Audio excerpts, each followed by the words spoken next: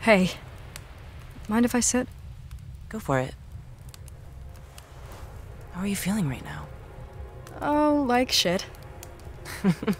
Makes sense. That was pretty rough. Understatement of the decade. How are you doing? Honestly, Honestly, not great. Things are kind of rough with my family right now. that sucks. I'm sorry. Yeah, well, at least I have my supportive and emotionally balanced friends to help me work through it, right? Sorry. It's fine. I'm just teasing. What's going on with your family? Well, things have already been tense for a while. Like, not since I came out to them.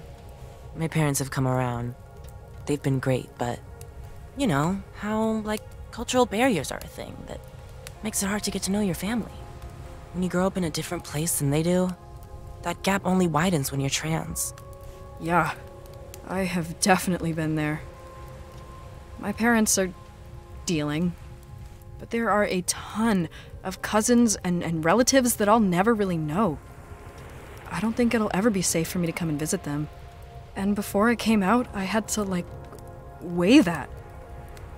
If transitioning is worth losing my family and my family's culture. Exactly. That's kind of what's happening for me right now. Since everything's ending, my parents are trying to figure out how we can see family again. Or if we want to be with them when it hits. And I bet the whole gender thing doesn't help. Yeah. There are some parts of the family that don't want me with them as I am right now. And I think I'd rather be with people who do. I'm really glad I know you, Fang. I wish we had more time. I'm glad I know you too, Rosa. Sucks that you were just second grade volcano girl to me for so long. Oh my god, I know. That volcano's gonna follow me to the grave. I don't know. I wish we had more time too. But I'm glad we had time together at all. And it doesn't feel like we're missing connections, if that makes sense. We know each other better than that, at least. Yeah.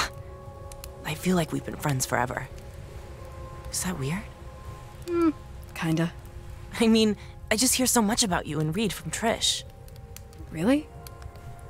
Huh. I figured you two would just be in bug mode the whole time. Don't get me wrong, there's plenty of that. But Trish has a lot to say about everything. Especially you. Ooh, I hope it's not all bad. Ask Trish yourself. I'm not telling.